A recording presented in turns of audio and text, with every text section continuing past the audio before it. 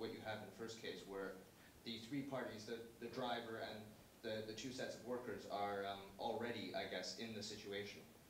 But the guy working, the one on the track off to the side, he didn't choose to sacrifice his life any more than the fat man did he?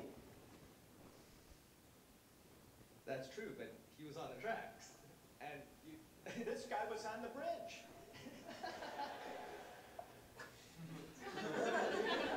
You are. All right, it's a hard question. You did well. You did very well. It's a hard question. Who else can find a way of reconciling the reaction of the majority in these two cases? Yes.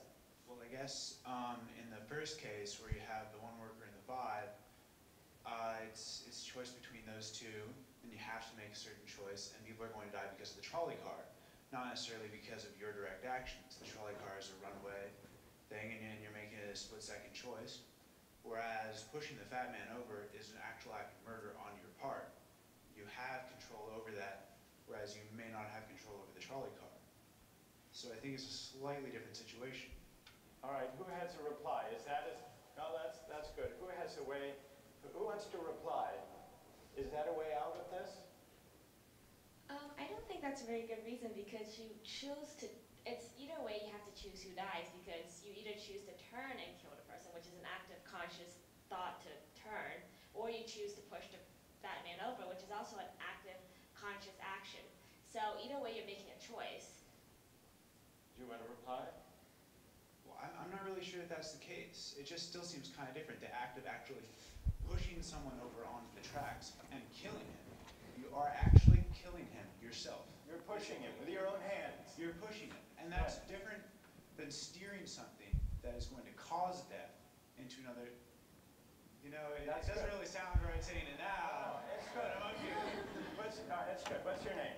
Andrew. Andrew, let me ask you this question, Andrew. Yes. Suppose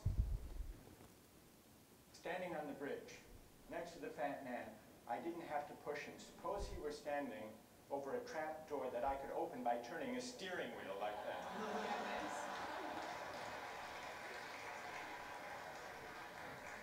Would you turn? For some reason, that still just seems more wrong. Right? I mean, maybe if you accidentally like leaned into the steering wheel or something.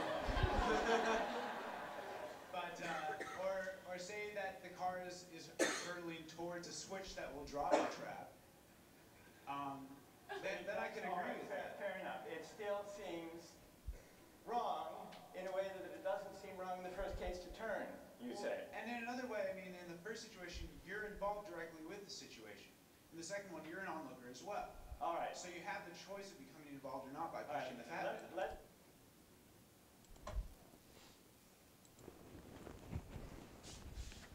Do you like him? Is he easy to listen to? Yeah, I use him in my justice course the same way, just little snippets if you're ever interested. He's really a delightful man to listen to, probably the best political philosopher we have. So then I have some questions about this. What's wrong with this? With these two examples, what's wrong with them? One is believable, one of them isn't?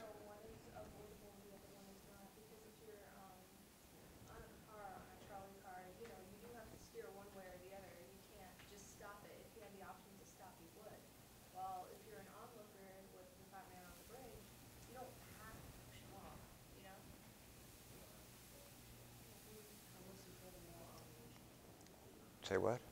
Unless you feel the moral obligation to, knowing that, well, thinking that you could possibly save those five already set that. Yeah, remember the principle of utility is a moral principle. And morality is involved, and it's real difficult in either one of these situations. Someone's going to die either way. Go ahead. That's what I was going to. Neither situation is really avoidable in a sense, because in the end, whether it be one or multiple people are going to end up being killed in that scenario. So, someone's going to die. Right, so there's no way to avoid that. There is a way to avoid whether you are pushing the fat man over the bridge or which way you turn the trolley car. That's a choice that if you were in that situation you have to make, but there is no way to avoid the situation. Right, and the young lady's point was either way you're making a choice. So as soon as you turn the wheel, we call it a spur, then you've chosen an event that you know will take that person's life. Or if you were to push the gentleman off the bridge, then you've chosen to save 5 lives that way. But would it, Go ahead. would it not be safe to argue that from the bridge you could see that second track and know that that driver has that option? And No, he wasn't giving you that option in the example. He eliminated that. And plus, how are you going to communicate, you know? Like, what do we call that, pantomime or something, and you know? I'm just saying that, you know, like you can see the second track and that one worker. So why are you going to murder an innocent person who just has to be hanging over the bridge when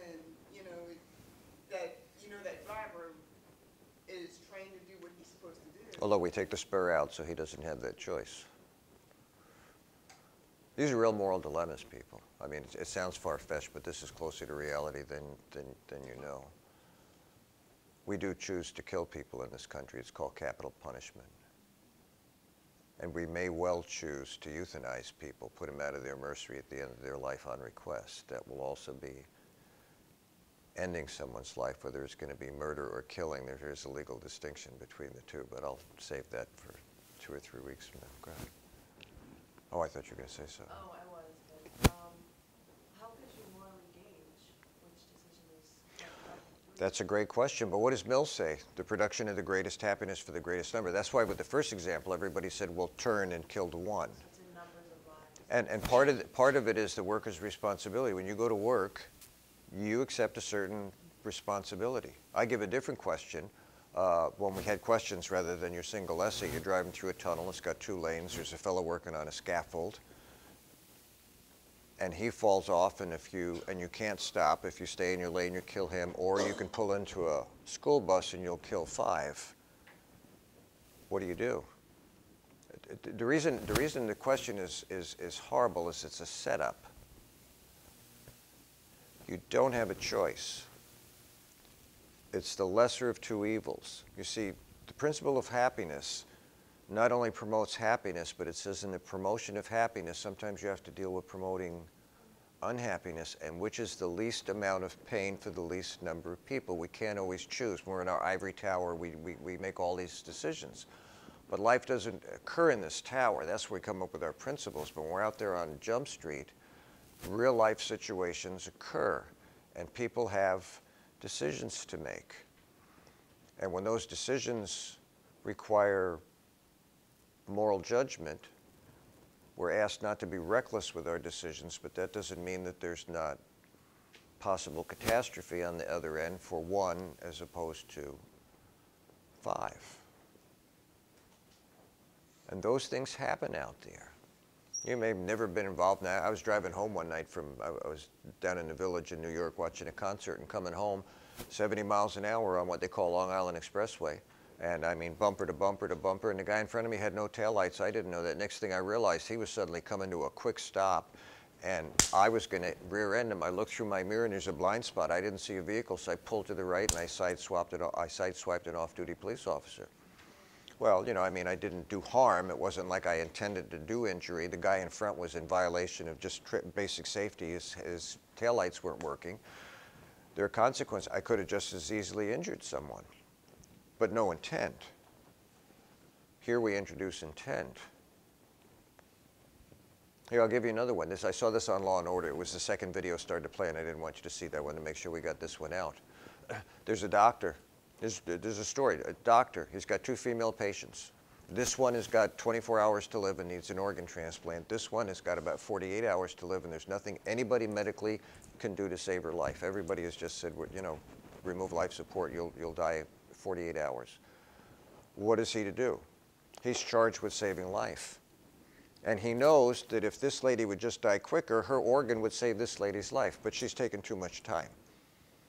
So now both his patients are going to die. So what does he do?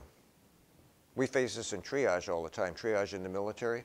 When you're in combat, you can't save everybody. There are people who are trained to go through the casualties and they get marked red. They're not going to make it.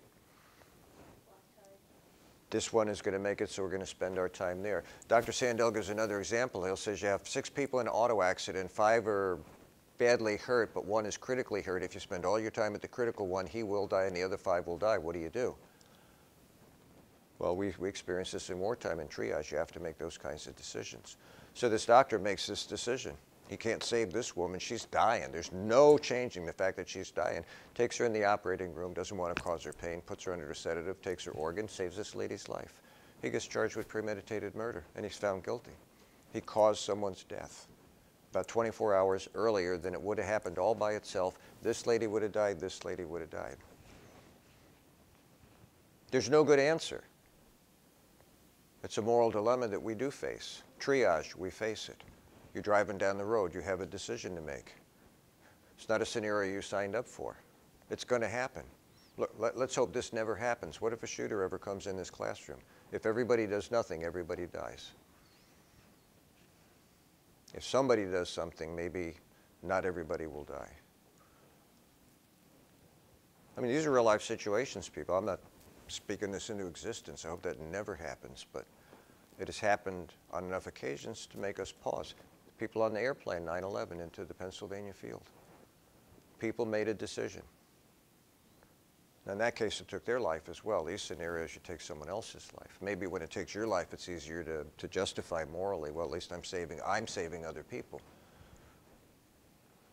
And they're not easy. And the whole point of this exercise is morality is not meant to be easy. We're spending 4 weeks going over theory because we need framework. We need this framework right here for the rules of social engagement. But we don't live in rules. We live in the real world.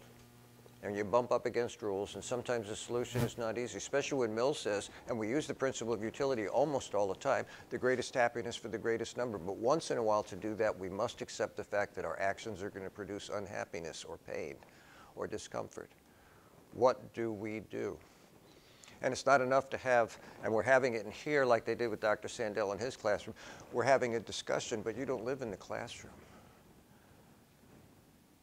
And there are things on the table right now that your generation is going to have to deal with, or these things will deal with you, but either way, they're changing. The whole moral landscape is changing. Just turn on the TV tonight and see if the moral landscape isn't changing. Listen to the news. People are regulating the rules, thinking they're going to do better for more people than not. And people are unhappy. Well, guess what? That's the principle of utility. People are not happy with everything that gets decided. This is the world you live in. We call this a movable feast. You can't control everything, but in the midst of what you can't control, you get to make a moral decision, a moral choice. And sometimes that choice is not the easy choice. Sometimes it's just filled with, well, I wish I didn't have to make this decision at all. And that's a good moral realization. But if you do nothing, there are consequences for that doing nothing as well. So what do we do? If you're in my justice course, I don't know if you'll make it there, so I'll share this with you. There's another video he shows. It's a case before this, the Court of England. It's called Dudley versus the Queen. The sailing ship days went out on the ocean, ran into a storm, and the ship sank. 4 people survived. There's the captain, Dudley, there's the first mate, another crewman, and the young cabin boy. Everybody but the cabin boy has family back in England. The cabin boy's an orphan, he's got no family.